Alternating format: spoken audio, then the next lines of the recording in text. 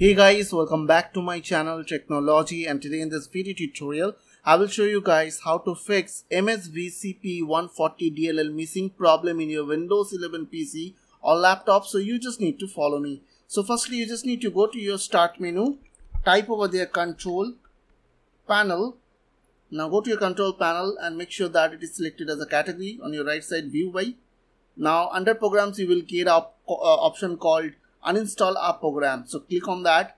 Now here I need to find Microsoft Visual C++ 2015 to 2019, so you have to find this to Visual C++, and you just need to uninstall this too.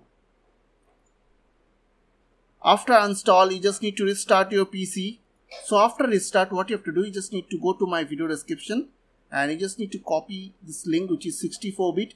If you are using 64-bit operating system, then you have to download this one, 64 one, and just go to your browser and copy paste that link. So after download, install this Microsoft Visual C++ on your PC and it will fix your problem. So I hope this quick tutorial will really help for you, and please don't forget to click on the subscribe button, like button and share button, and if you have any queries or question, then comments down below. I will see you guys on the next video. Till then, bye bye, take care.